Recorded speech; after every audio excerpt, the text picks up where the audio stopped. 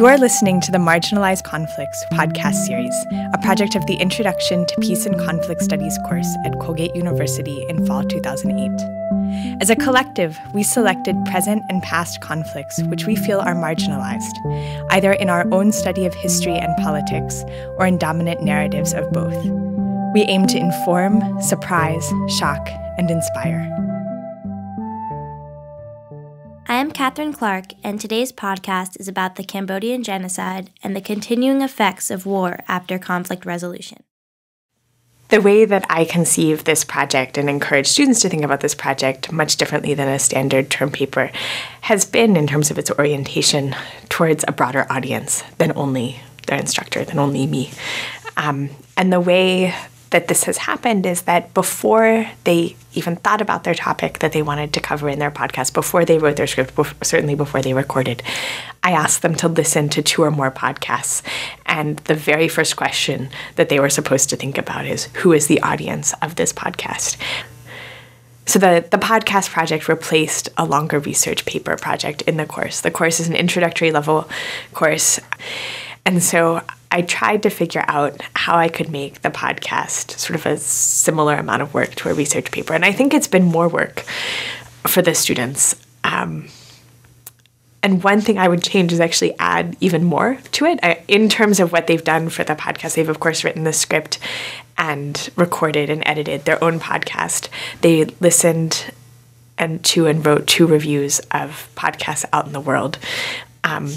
They have also been listening to 3 of their peers' podcasts and writing 1-paragraph long responses to them that they share with the author of the podcast and with me. I would also add peer review of scripts.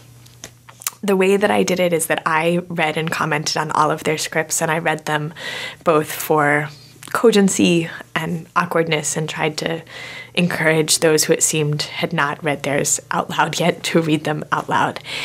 But I think that if I was going to do it again, I would try and find some way to make that process a peer review process, because I think they would actually learn a lot from reviewing someone else's script, and it would help them as they wrote their own scripts. It seems like what's important about the podcast process is taking something and making it accessible to a broader audience. And in terms of thinking about what kind of assignment might lend itself to a podcast, I do think almost any topic in any field with a little bit of extra thought could work, in the sense that I think the reason why the marginalized conflicts topic worked is that built into the idea of marginalized conflicts is something that needs to be heard. I think that having a piece of analysis or information that needs to have a broader audience can be found in any number of places. And I think that's where passion comes in also. I think I see in the peace and conflict studies field, I meet a lot of students who are very passionate, but I've also taught in anthropology, I've taught in Southeast Asian studies, and I see passionate students there as well. What drives their passion is something different. It's not necessarily a desire to change the world, but it's a compelling desire to know and understand something so completely and so fully that, you know, they don't want to sleep at night because they want to think about whatever it is. And I think in that sense, if one can figure out how to inspire that in students, then anything can be a compelling podcast. If students can figure out how to share that passion with someone else. There's always a subgroup of students who come to the course already incredibly engaged in the topics with which we're discussing, and others who become inspired throughout the course.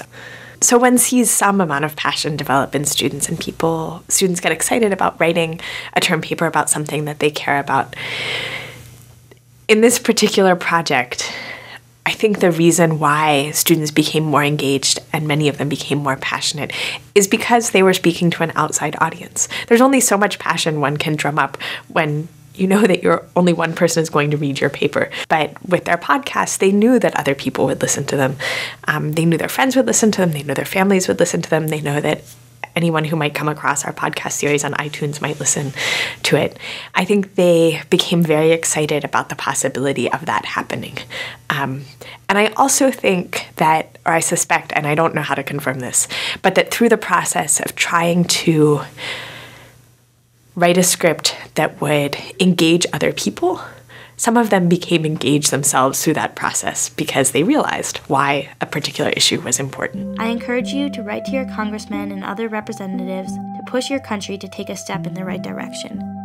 Imagine a world where children, mothers, fathers, sisters, and brothers didn't have to worry about taking a wrong step. To learn more about what you can do to make this vision a reality, please visit hrw.org/landmines or www.veteransforamerica.org/r-programs/landmine. Thank you.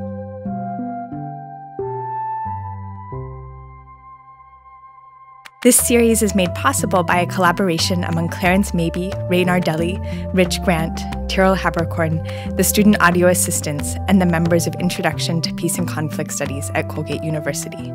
The music is provided by Poddington Bear. Thank you very much.